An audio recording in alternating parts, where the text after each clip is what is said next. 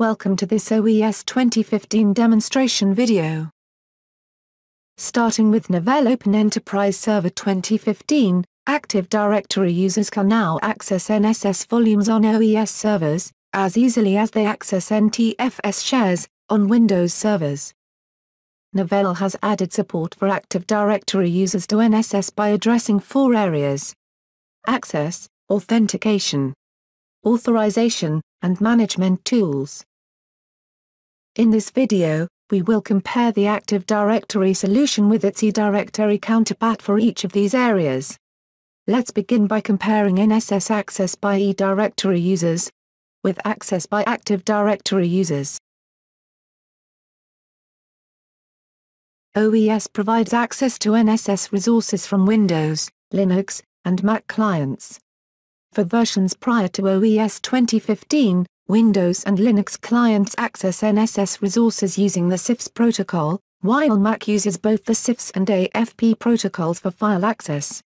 Additionally, the Novell clients for Windows and Linux use the NCP protocol to provide file services. LUM-enabled users can access NSS resources using FTP, SSH, SCP, and Samba, in addition to accessing them using CIFS, AFP, and NCP. Beginning with OES 2015, Active Directory users can authenticate to Active Directory and natively access NSS resources using only the CIFS protocol, after the NSS media is upgraded, and Active Directory enabled, to support Active Directory users. File access for eDirectory users remains the same as it was prior to OES 2015. NSS file access for Active Directory users using NCP, FTP, AFP, and Samba is not supported. Now, let's take a look at how authentication is different in OES 2015. In previous versions of OES, all file access authentication was controlled using only eDirectory. Now, with OES 2015, both eDirectory and Active Directory identities are supported. OES does not duplicate identities across eDirectory and Active Directory. It allows users in an Active Directory environment to access NSS resources without existing in eDirectory. In OES 2015, both eDirectory and Active Directory users can coexist and access the same volume concurrently.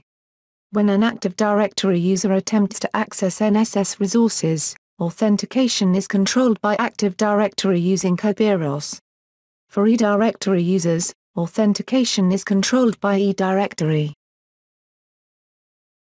Next, let's review the differences in authorization before OES 2015, and how it works now. For eDirectory users prior to OES 2015, the authorization to access NSS resources using NCP and CIFS happens at the respective protocol level.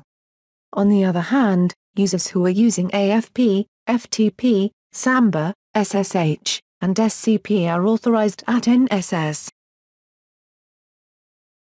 Beginning with OES 2015, authorization for both eDirectory and Active Directory users who are using CIFS occurs at NSS. The rest of the authorization methods remain unchanged. OES 2015 support for NSS Active Directory trustees uses the same Novell trustee model that exists for the eDirectory trustees, to leverage features such as simplified trustee management, visibility, and inheritance support. Windows Active Directory administrators can manage the rights of Active Directory users or groups on NSS resources using a Windows-based shell extension called Novell File Access Rights Management Tool, also known as NFARM. Finally, let's take a look at the management tools in OES 2015. With this release, you use Novell File Access Rights Management Tool, and the NSS Rights and Quota utilities, to manage the trustee rights and quotas of Active Directory users. The management tools remain the same for eDirectory trustees. To learn more about the NSS-AD solution, please visit the OES 2015 NSS Administration Guide on the Novell documentation site.